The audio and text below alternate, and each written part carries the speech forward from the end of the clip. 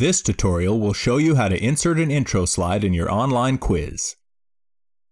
When your users start a quiz, you have the option of either plunging them straight into the questions or easing them in with a nice intro slide. Let's set up an info slide for this little road safety quiz. First, we'll make sure Display Slide is checked so the users will see it. And I'll add some text here. Now I want to add a cool background to this slide, so I'll just hop over to Slide View mode. We can already see our text here, but it looks a little plain.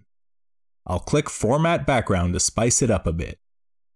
Right now there's a graphing paper texture that doesn't seem to fit this quiz, but I've got an awesome picture I can add using this option here.